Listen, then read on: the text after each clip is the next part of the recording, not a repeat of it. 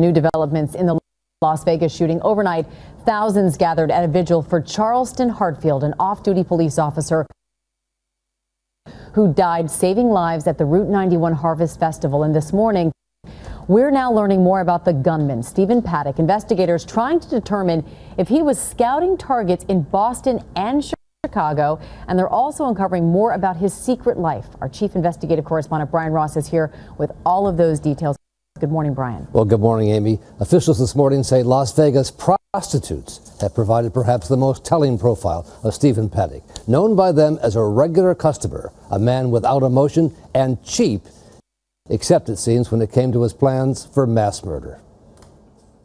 Paddock spared no expense in the attack, even considering travel to other targets in Chicago and Boston.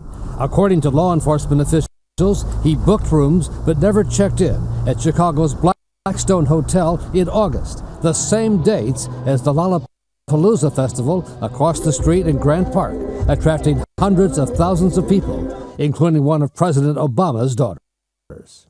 Officials also tell ABC News he conducted a Google search for hotels around Fenway Park in Boston. The ballpark's capacity, nearly 38,000 people. Instead, he stayed close to home, where there was nothing cheap about his attack preparations. Experts say the weapons found in his hotel suite were high-end and high-powered, the kind used by U.S. Special Forces and commandos.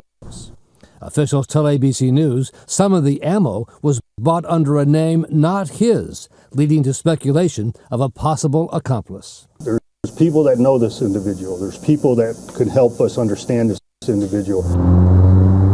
And the FBI got some insight about Paddock from an unlikely place, the Reno car dealership where he bought this car on August 1st, paying cash with a check for $14,411, not a sign of someone with financial problems.